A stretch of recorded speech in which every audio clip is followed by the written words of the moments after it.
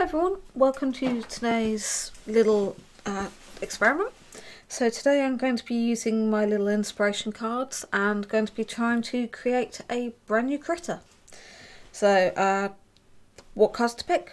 So I'm going to pick, I think I'm going to do 4 today. So take my cards, shuffle them.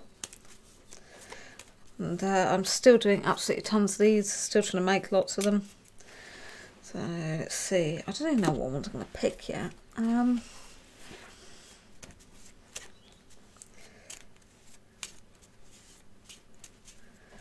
got 2 types of orange there. So as you can see, I've got a fair few amount. I've got different types all over the place. I'm just going to stick a few on here while I shuffle them. That one goes there because that wasn't a problem. And hopefully we should be able to create something quite snazzy. I will get around to laminating these once I've done a few more.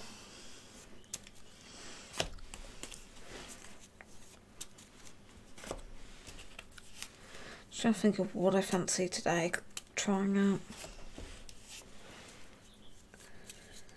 Something a bit different.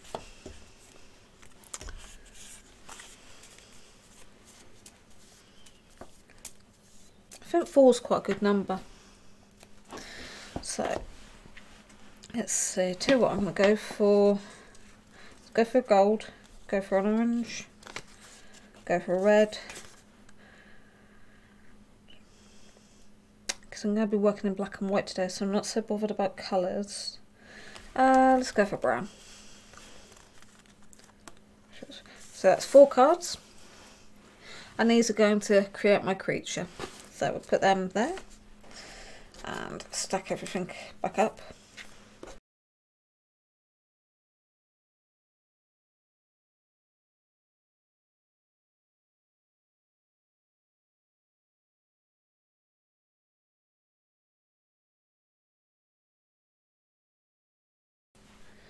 So let's see what we're creating today. It's a harpy. That card seems to like me. A lionfish. That card seems to like me. Oh, a short-faced bear. Woohoo, we're getting complex. And a deer. Oh dear, oh dear, oh dear. So, this is my challenge, to create a creature from a harpy, deer, lionfish and a short-faced bear.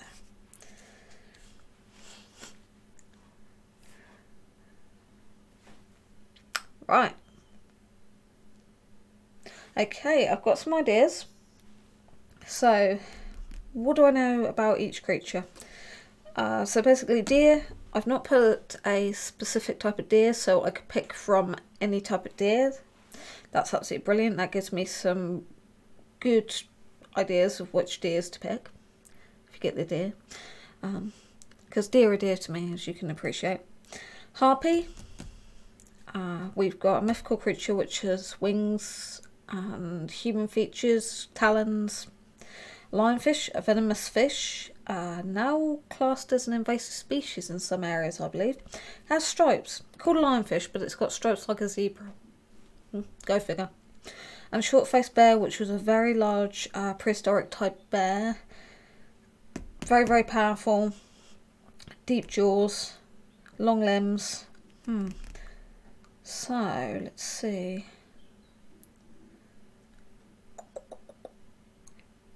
Yep, got it. Got it.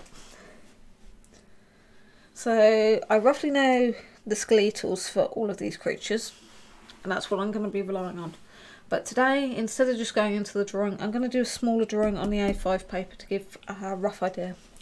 So, let's see. So this is my smaller pad. This is a smoother paper. So let's see what I'm thinking.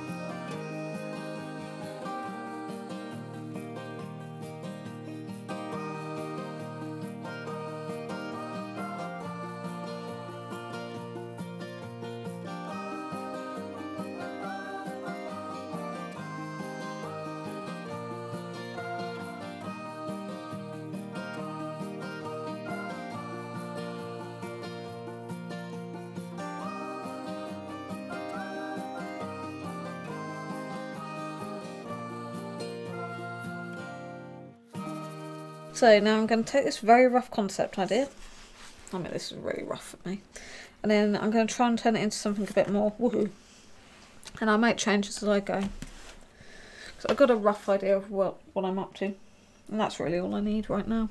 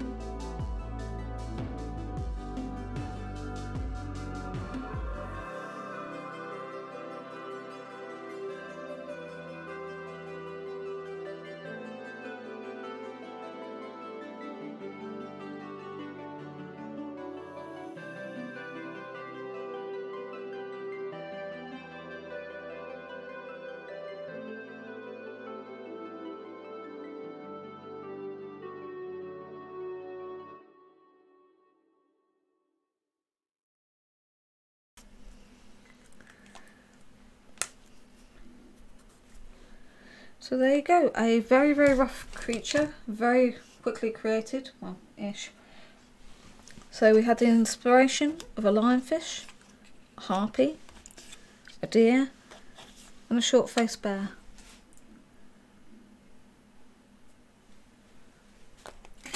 And from those ideas, did a very, very rough sketch, showing elements of each of those ideas and starting to think about the process. From that, started to do a little bit of refinement. More ideas came ahead, made changes, and then came up with this very, very rough concept sketch. And then from this process on is where I would get my neat, proper paper out, get the much finer pencils. I do have a 0.3 somewhere around here, and refine the drawing right down, correct the anatomical mistakes, because there's a hell of a lot of them in here. In fact, I am very tempted, if I do this again, I'm going to drop the hip to be more bear-like, so the hip would be cut off kind of from that point, so it would curve right down, much more bear-like. And then I would also look at making amendments to the face to elongate it but still keep that bear snout, so bring in a curve a bit like on a deer. And also I'd be tempted to actually bring in more frills, but also my frills are very static, so they're very kind of stuck up, whereas with a moving animal, frills and such, they'll have a wobble, so there'll be movement. And depending on motion as well. And also there will be changes in shape, in growth. Has one had been nibbled on? Are there holes in them? Are there tears? And if there's a tear, how does that affect it? So those are the sorts of shapes that I could then bring into these frills, because if this is a predatory animal, it's going to come into some form of conflict. And so there's all those questions that come in. Also, I can look at the what, the how, the who, the why of the creature. So what environment does it live in? Does it have to fight for food? Does it scavenge? How dense and strong are these fins? Could it walk through a bramble bush without being torn? Or can it only stay to like the plains, the grasslands? Because these fins are very delicate. Do the alpha animals have taller fins, or do they have taller and stronger antlers? So there's all those questions that you can put into the drawing. And then there's scenes. Where would you want to draw this creature? So you can build up and build up and build up, and that's where your imagination can really be let loose. But always try and think of real life scenarios. So look at the history books and say, well, the short-faced bear lived at this time, it hunted in these areas. But deer at the time hunted in, well, lived in these areas. So again, let your imagination run loose. But always keep an eye on it and catch up with it. So I'm actually going to add in a little bit more shadow, just so that I can get a rough idea of dimension and depth. I'm just doing this with a quick pencil. If I do get a chance, I will do a proper version of this, but this is just a demo. A quick demo.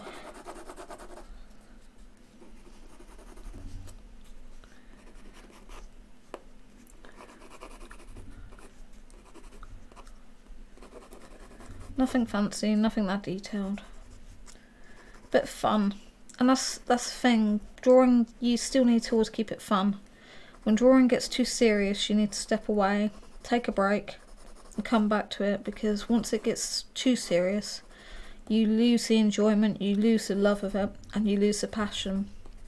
And once that happens, it's very, very, very difficult to get back into it.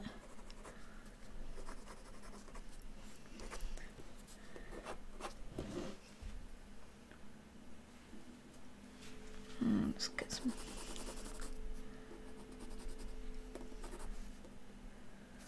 Is that one that needs to be in shadow?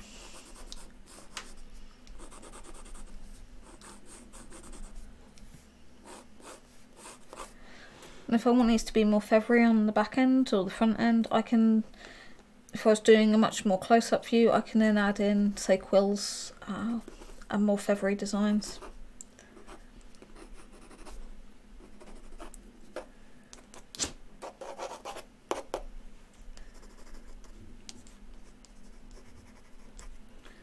So there you go, that is how I would use the little inspiration cards that I've made to help me inspire myself to get out and get drawing and get more elaborate, get creative.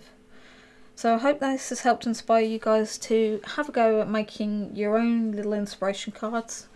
It's well worth it, it's good fun, it gets you thinking and it gets you being creative, and it's great for if you are stuck in that evil artist block and you don't know what to draw and you're sat around and you're like, oh, what do I draw? Just literally write down, even if you just do it on colour post-it notes, write down a load of animals. It doesn't even have to be animals if you don't like drawing animals. Look around your room, draw furniture. So what happens when you put a chair, a table, a footstool and an item of clothing together? So find those inspirations. And for me it's always going to be more animal based because I love drawing organic animals and organic things, even plants. I'm doing a set of these with plants on them. So you might see a rhino, me drawing a rhino with a flower sticking out its horn, something crazy like that.